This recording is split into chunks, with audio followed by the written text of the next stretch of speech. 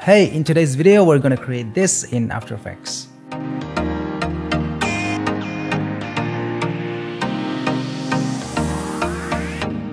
Alright, let's go ahead and create a new solid. Ctrl Y to create a new solid and rename this mask. Hit OK.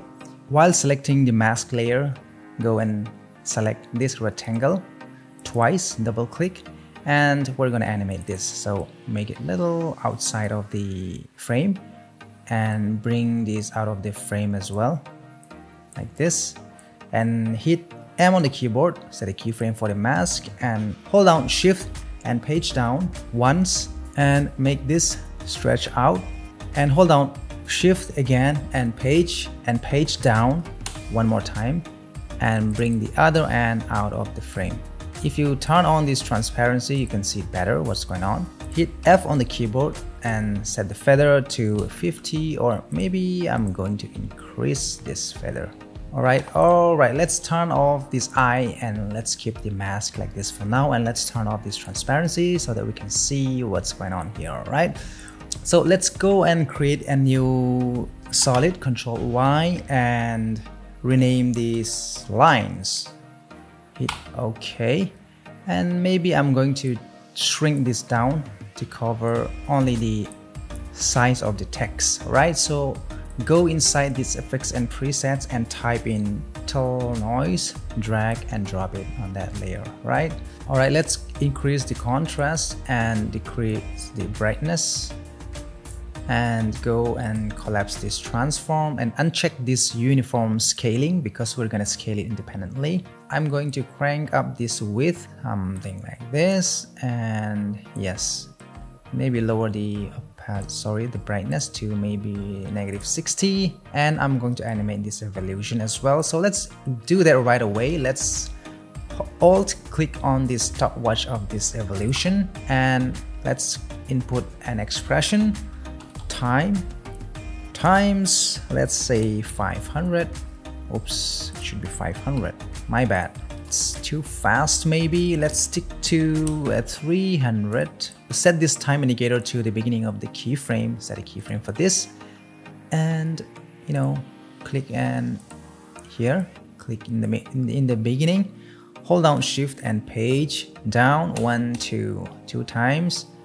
And click it away somewhere here. Hit U to bring up the keyframes, and you can make it even further away to make the animation a little faster because we want a fast and a swift lines, And let's go ahead and bring this mask just on top of the lines, and we're gonna mask this out by setting the alpha matte to mask. Right, let's go and create the text first, and we'll come back on these lines, and we're gonna fix the look of this. Right, so let's go and create a text.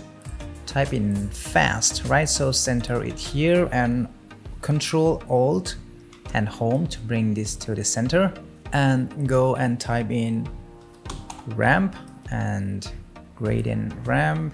Drop this and change this to red because I like the red better, and move this point towards the text so that you have a gradient text, and go and type in alpha, bevel alpha, and drop this here. And I'm gonna increase the intensity to 1 and edge to 1 as well, so slight bevel like that. Right, so go and add and animate position. We're gonna animate this. It's very basic. Let's do it real quick. It's coming from the left, so make sure you drag it here. If you want to learn more on text animation, you can check out the description down below. I have a bunch of tutorials there in my channel. Right, so let's go back here and go to the advanced. Change this shape to square, from square to ramp down, and we're gonna animate this offset. Right, so set a keyframe and hold down Shift and page down 1, 2, and there. Right, so go to the ease high, set this to 40 and ease low to 60, and make sure to turn on the motion blur for the layers and for the composition as well. Alright, let's go and fix the look of the lines here. Alright, go to the effects and controls. First of all, let's go inside the effects and presets and type in turbulent displace and drag and drop it on the lines. Go to the effects and presets again and type in hue and saturation and drop that to color it. Check this colorize and you can increase this saturation to 100. And what I did was add a glow effect on this layer, right? So play with this glow and duplicate this glow, something like this, and you can see so many things going on, so many lines going on there. You can always come back here and change the look of this, right? So brightness and contrast, you can come and adjust here, right? Like that. That looks good. And you can always come and change the turbulence, displace, say 45.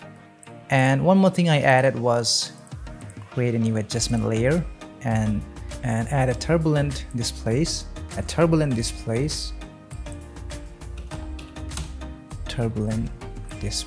the adjustment layer. Animate this offset, right? So go to the beginning of the timeline, set a keyframe, go maybe about 1 second and shift this here. Hit U to bring up the keyframes and you have this, but that's too harsh, and let's bring it down to maybe 10. Set a keyframe here and go a few frames and set this to 0. Hit U and select all the keyframes, F9 for easy ease. So you have some kind of turbulent displace on the text as well. Maybe you can stretch this out a little bit. And in the original example, I added a stock footage, which is a smoke. Drag and drop this and rotate it like this. And I stretch it out something like this, and I'm going to duplicate this mask, Control D, and put it just on top of the stock footage, and I just mask it out just like we did for the lines and kind of that. So what I added was hue and saturation to this, and check this colorize and saturation to 100, and you have that. And you can even decrease the opacity T and maybe 30 and screen. Alright, that is how you create this simple animation. Check out these 2 videos as well. This has been Motion Designer, and I will see you in my next video. Take care.